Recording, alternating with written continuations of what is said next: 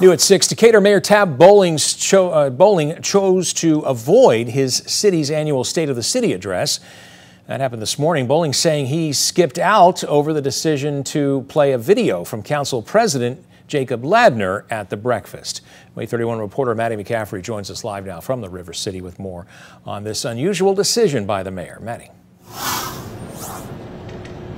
Yeah, well, Dan, today's State of the City address here in Decatur happened without the city's mayor, Tab Bowling, and that was completely his choice. He says that a video that was shown of Council President Jacob Ladner sharing his thoughts on the state of the city played a big role in him deciding not to come, and it frustrated him enough to not attend today's address. Now, Councilmember Jacob Ladner had a prior engagement, making him unable to attend this year's State of the City address, but he sent in a video with his sentiment on Decatur and spoke about how it's been a very difficult time in Decatur for so many people following the deadly shooting of Steve Perkins.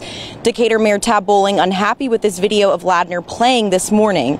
Councilman Kyle Pike and Carlton McMasters were the only city leaders who attended the address in person. Councilman Pike shared his thoughts on how Decatur moves forward as a city. It's been a tough year. I think everybody's fully aware of that. We've had some tough times to go through recently, and I think we'll continue to push through that. I think in the end we'll be a better city for it. It's going to take a lot of effort, a lot of conversation from a lot of people, but it's important to note there's still a lot of really good things going on.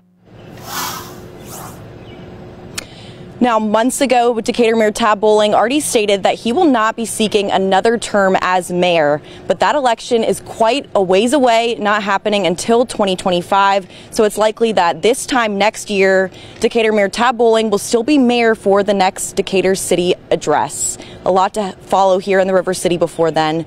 For now, I'm live in Decatur with coverage you can count on. Maddie McCaffrey, WAAY 31 News.